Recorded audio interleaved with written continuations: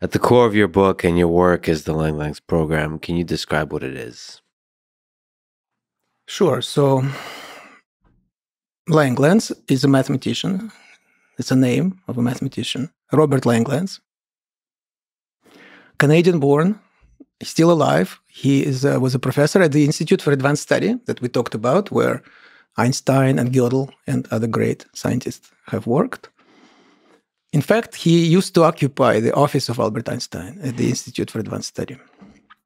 So he, in the late 60s, he came up with a set of ideas which captivated a lot of mathematicians, several generations of mathematicians by now, which came to be known as the Langlands program. And what it is about is connecting different fields of mathematics, which seem to be far away from each other. For example, number theory, which, as the name suggests, deals with numbers, and various equations with, like x squared plus y squared equals 1. Mm-hmm. And on the other side, harmonic analysis, something that any music lover can appreciate, because the sound of a symphony can be kind of decomposed into sounds of different instruments, and each of those sounds can be represented by a wave like this, like a sine function.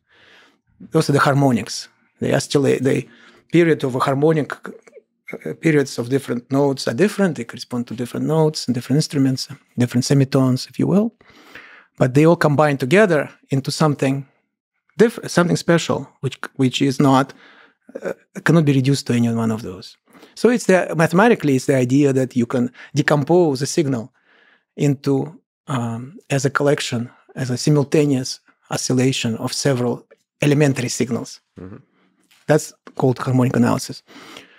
So what Langlands found is that some really difficult questions in number theory could be translated into much more easily tractable questions in harmonic analysis. That was his initial idea. But what happened next surprised everybody, that the kind of patterns that he was able to observe, the kind of regularities that he was able to observe, which were quite surprising, were subsequently found in other areas of mathematics.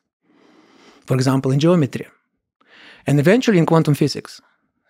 So in fact, Ed Witten, who is kind of a dean of modern theoretical physicists, a professor at the Institute for Advanced Study as well, got interested in this subject. I describe in my book how it happened.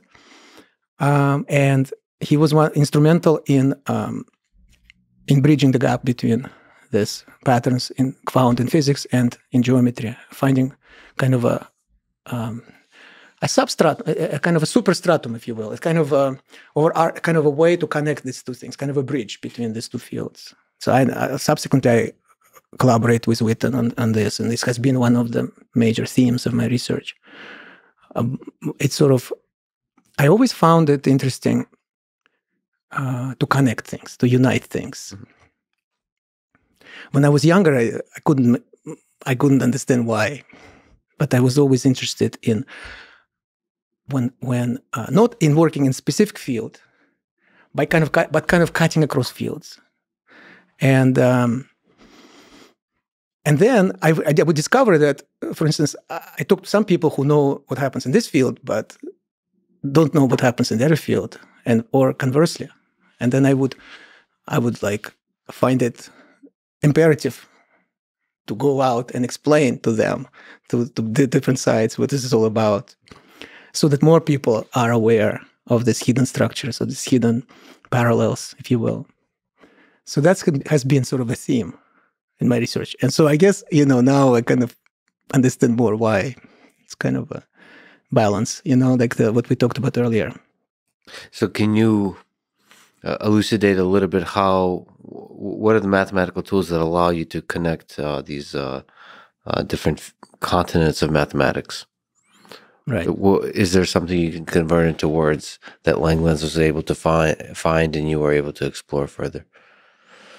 I would say what it suggests is that there is some hidden principles which we still don't understand. My view is that we still don't know why. That we can prove some instances of this correspondences and connections, but we still don't know the real underlying reasons, which means that there is a certain layer beneath the surface that we see now. Mm-hmm. It is like so the way I see it now is like this, that there is something three-dimensional like this bottle, but what we are seeing is this projection onto the table and a projection onto a wall.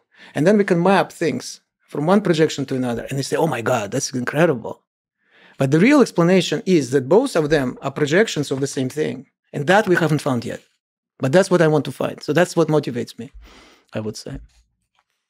From number theory to geometry to quantum physics. So there is this one thing which has different projections, except it's not just a table and a wall, but there are like many different walls, if you will.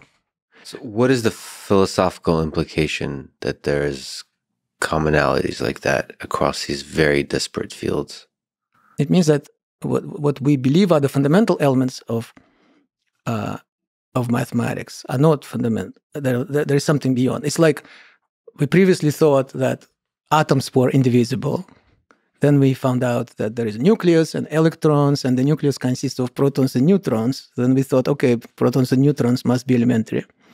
And now we know they consist of quarks. So it's about kind of finding the quarks of mathematics.